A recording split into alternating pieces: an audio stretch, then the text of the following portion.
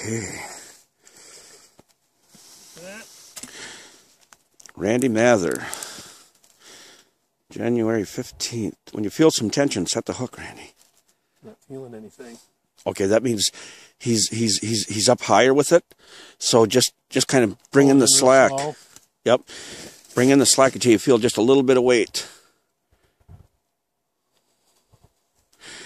Then if he does make a run, use your hands as a drag kind of. Just let it, yeah. Put a little tension on it. I'm not feeling anything.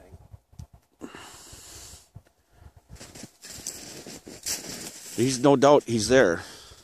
'Cause he didn't take all the line out of that. No, he didn't. There's still line on the spool, so he just swam back this way with it or something. He's just sitting there with that fish in his mouth. Any tension at all, just set the hook. Yeah. I'm not feeling anything.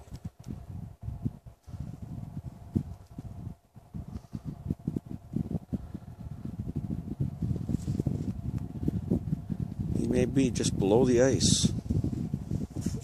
Is that right? They'll grab a hold of it and swim up to just below the ice. Sometimes. Because you'd be feeling the bait at very least, and you're not feeling that. No, I'm not. I'm just... Okay. We're using big Cisco's today. They're about 1.5 pounds.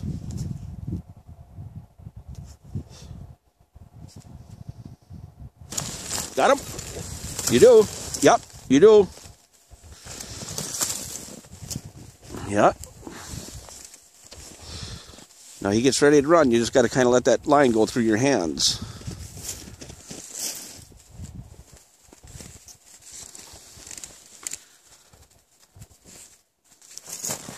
Is he stuck in the hole? Not yet. Okay.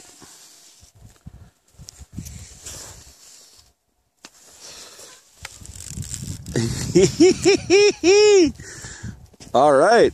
Way to go, Randy. I'll get some of the snow out your way.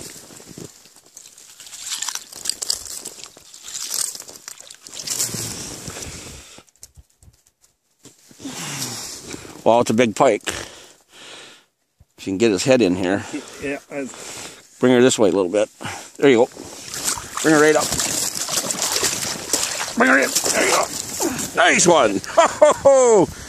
There's about an 8-9 pounder. Maybe 10. Hold that up, Randy.